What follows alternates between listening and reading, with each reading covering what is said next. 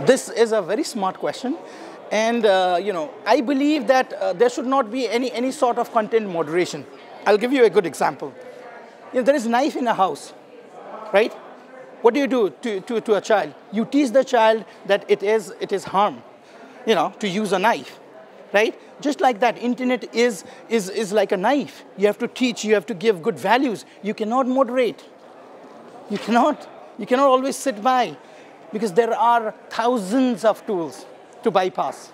So there is no way you can bypass, because the global internet stands on the values of openness. And if you start to do that, things won't work.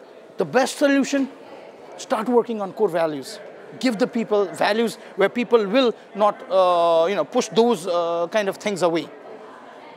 By saying this, a lot of the things might contradict, but it is more like, what values we have. Because when we walk as well, we see a lot of the wrong things happening, right? So we kind of like genuinely put those, the values give us the idea about what is wrong, what is right, and we react to that, right? So I think most importantly, right now, before awareness, the values should be developed. The core values should be worked through the, through the schools, through the colleges. The leaders are the youth. The leaders are not, it's not like, the older people are going to stay there. No, the younger people are going to lead the internet, and they are dynamic. They are, today we have a different value for internet. Tomorrow it's going to be completely different.